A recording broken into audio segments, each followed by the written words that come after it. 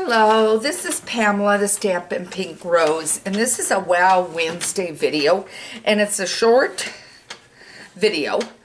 I gave you a hint the other day, a little clue that said that it has something that we use every day when we're working on our stamping, and that is our ink pads. So, what I want to do is I want to show you something. When we normally ink, we have our ink refill.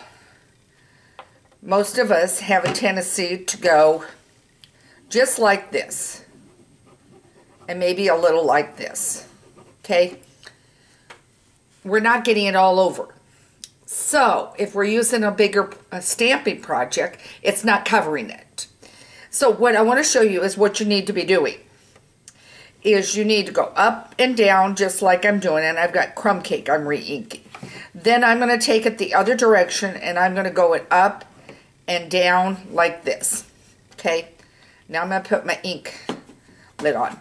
I'm going to take a spoon and I'm going to press, and I'm going to go up, down, and I'm going to kind of swirl, and I'm going to go, okay? And this will just wash off. Then close it up and wait a couple of minutes. And what I'm going to do is I'm going to go grab a stamp.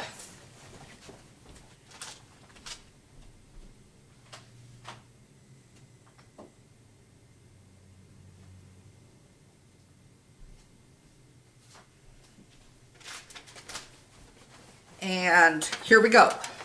I grabbed the bow one because I was working on the spring wreath. And so I've let it sit a little while. So now it should be okay. Now I'm going to go ahead and I'm going to stamp.